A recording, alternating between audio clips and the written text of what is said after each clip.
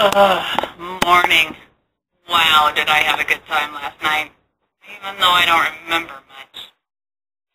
You don't remember swearing your undying love to the sheep? And the cows? And the goats? Whatever happened to that prairie vole you swore to love until the end of time? Oh, is that what's been scratching my prostate all morning?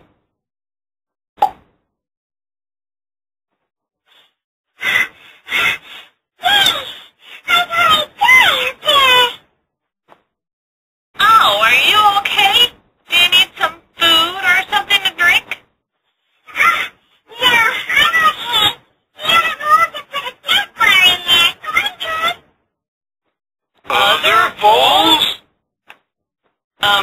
It's fine, really. I've got my addiction under control. I can stop any time I want to, really. Noah, same time tonight?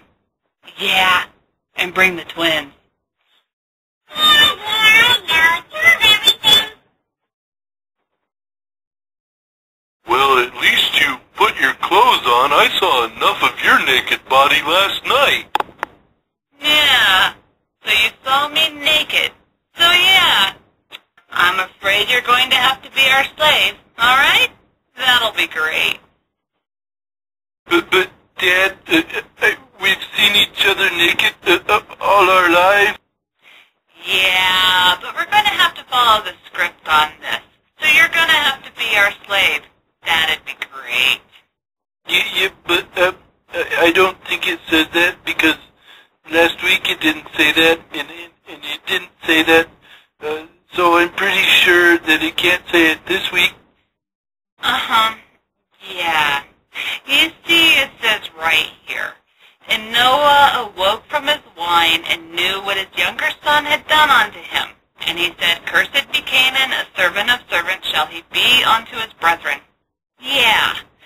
So we're going to have you move your things out of Shem's tent because Japheth's going to be moving in. Okay? That'll be great. But I'm not the younger son. Japheth is the younger son, and I just moved my stuff in there last week, and I have my bed by a window where I can see the squirrels play. I think they're married. You want to be a team player, don't you? Well, there's no I in team. We just really need you to help us out on this one. Okay, but I could burn the boat